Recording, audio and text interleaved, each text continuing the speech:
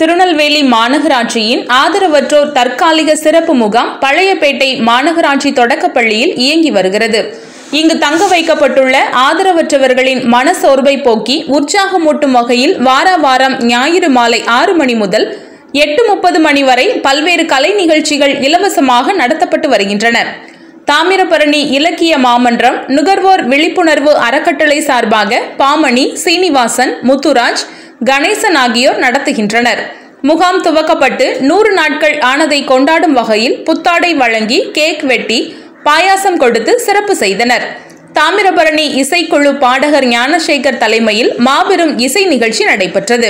Gnanasekar, Diana, சம்சு, Vanitha, Pathamadai ராஜா ஆகியோர் பாடினர். பேட்டை Kannan, tabla Sundaramurthy, keyboard Ganesan, பாடகர் தளபதி ஆகியோர் இசைக்கருவிகள் இசைத்தனர். சிறப்பு விருந்தினராக பசியில்லா தமிழகம் ஜின்னா, சோயா தன்னார்வலர் பேச்சிமுத்து, ஜோதி ஐயப்பன், பள்ளி சுகாதார மேற்பார்வையாளர் தங்கம், திருநெல்வேலி கோல்டு அரிமா சங்க தலைவர் மயூரி டிவி ஆறுமுக நயினார், சோனா வெங்கடாச்சலம், ஆறுமுகம், மாரிமுத்து, பிரேமாமுத்து, ஒருங்கிணைப்பாளர் சரவணன் கலந்து கொண்டு சிறப்பித்தனர். மனமகிழ்ச்சியும் உற்சாகமும் கிடைக்கும் வண்ணம் இனிமையான பழைய பாடல்கள் பாடினர். சரவணன் நன்றி கூறினார்.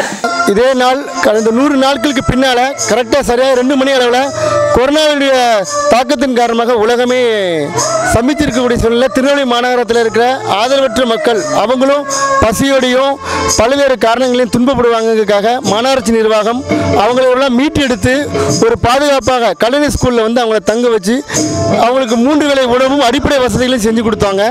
அதன் அடிவில் கிட்டத்தட்ட 100 நாட்களாக பல்வேறு தளங்களில் அவங்களுக்கு நிம்மதிக்காகவும் மன நிறைவுக்காகவும் பல்வேறு தளங்களில் வந்து அவங்களுக்கு பணி செஞ்சோம்.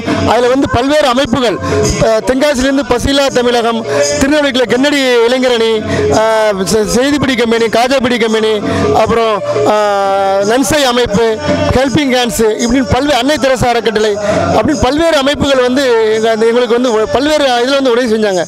அவங்க மட்டும் இல்லாமல் லைன்ஸ் கிளப், ரோட்டரி கிளப் இவங்கெல்லாம் வந்து செஞ்சிருக்கக்கூடிய சூழ்நிலை இவங்களுக்கு வந்து எந்த விதமான பசியோட தாக்கமே எதுவுமே இல்லாமல் எந்த விதமான துன்பமும் இல்லாமல் வாழ்ந்துட்டு இருந்தக்கூடிய சூழ்நிலை இவங்க வந்து பாதுகாப்பாக இருந்தாங்க. இன்னைக்கு வந்து 100 நாளை நோக்கி இந்த முகாம் வந்து நின்றுட்டு இருக்கு.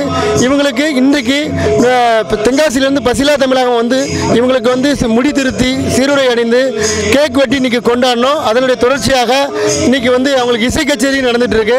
இதனுடைய சிறப்பு விருந்தினராக மாநகரத்தினுடைய ஹியூமன் ரைட்ஸ் HRSA காவல் ஆணையாளர் வந்து அவங்க வருகை தெரிவிக்கின்றார்கள்.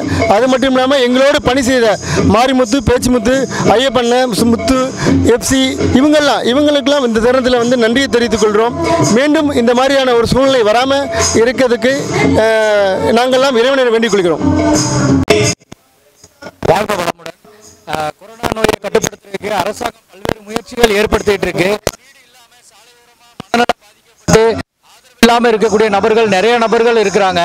இந்த செய்தி அறிஞ்ச திருநெல்வேலி மாநகராட்சி உடனடியாக நடவடிக்கை எடுத்து லாக்டவுன் ஆரம்பித்த காலகட்டங்களில் இருந்து இன்னைக்கு வரைக்கும் தொடர்ந்து 100 நாட்கள் அவங்கள பராமரிக்கிறதுக்கான அனைத்து வழிகளையுமே செஞ்சு வந்திருக்காங்க. அதுக்கு முக்கிய காரணமாக அதற்கு முக்கிய தூணாக இருந்து இன்னைக்கு வரைக்கும் இந்த பணிகளை ஒரு சிறிதும் கூட தொய்வு இல்லாமல் நடத்திட்டு இருக்கிற நம்ம சோயா சரவணன் அண்ணனை வந்து நினைச்சு பார்க்கும் போதே ரொம்ப சந்தோஷமா இருக்கு. ஏன்னா இது ஒரு சாதாரணமாக செய்யக்கூடிய பணிகள் அல்ல. ஏன்னா யாருன்னே தெரியாமல் மனநலம் பாதிக்கப்பட்ட நபர்கள் ஒரு 150க்கும் மேற்பட்ட நபர்களை வந்து ஒரே இடத்துல இங்கே ஒரு கல்லணைங்கிற ஒரு பள்ளியில் வச்சு அவங்களுக்கு 3 வேளை உணவு கொடுக்கறதுல இருந்து அவங்களுக்கு தேவையான டீ, பிஸ்கட்டு, ஸ்நாக்ஸு, காலையில் பல் தேய்க்கிறதுல இருந்து நைட்டு தூங்குறதுக்கு கொசுபர்த்தி கொளுத்துற வரைக்கும் அனைத்து வகையிலையுமே அவங்களுக்கு வந்து எல்லா பொருட்களுமே தடையின்றி கிடைக்கிறதுக்கு வழி செஞ்சுருக்காங்க. இது இந்த சரவணன அண்ணனை மட்டும் பாராட்டுறதோட மட்டுமல்லாமல் இந்த திருநெல்வேலி மாநகராட்சி, காவல்துறை அனைத்துவருமே திருநெல்வேலி மாவட்ட நிர்வாகம் எல்லாமே நல்ல சிறப்போடு செயல்பட்டு இருக்கு. மற்ற மாவட்டத்துக்கு முன்னுதாரணமாக இந்த திருநெல்வேலி மாவட்டம் செயல்பட்டு இருக்கு. இந்த பகுதியில் யாரும் ஆதரவு இல்லாதவங்க இல்லை.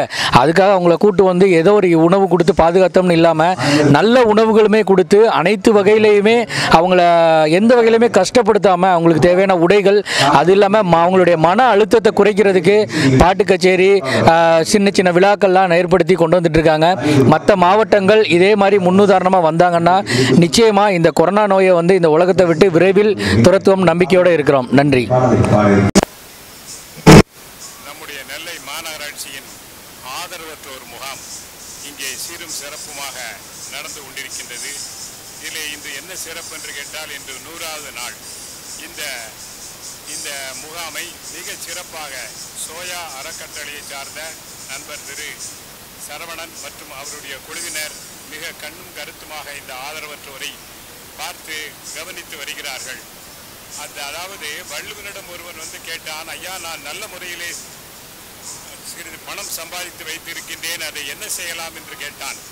அப்போது வள்ளுவ பிறந்தவை கூறினார், அற்றார் அடிபசி தீர்த்தல் அது ஒருவன் பெற்றான் பொருள்வை புலி என்று சொன்னார். ஆதரவற்றோரை அழைத்து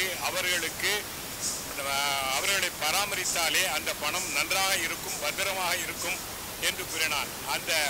அந்த குரலுக்கு இலக்கணமாக இந்த சோயா அறக்கட்டளையானது நம்முடைய மாநகராட்சிகளோடு இணைந்து மிக சிறப்பாக இந்த 100 நாட்கள் இந்த முகாமை நடத்தி வருகின்றார்கள்.